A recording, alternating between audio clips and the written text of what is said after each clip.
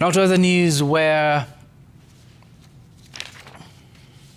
Prime Cabinet Secretary Musalia Mudavadi has cautioned the political class against making utterances regarding ODM leader Raila Odinga's bid for the African Union Commission seat, saying these may weaken his chances of winning the continental job.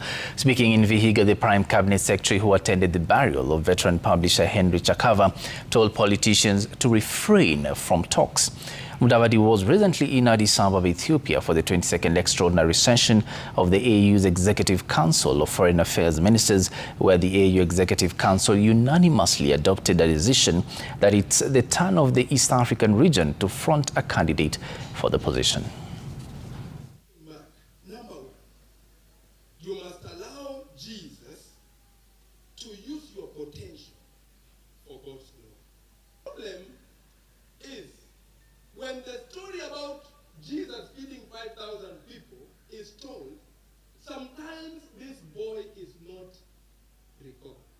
Naongoza. Pia pale kulikuwa na wanafunzi wa Yesu. We had the dissessed character, and that is Jesus. Jesus is there. Please let us take this issue of the African Union chairmanship more seriously than we are taking it. It is in our national interest. So be careful, because what you say may undermine our national interest. Pana ropoka tu, kila pahali, as if it's a village agenda.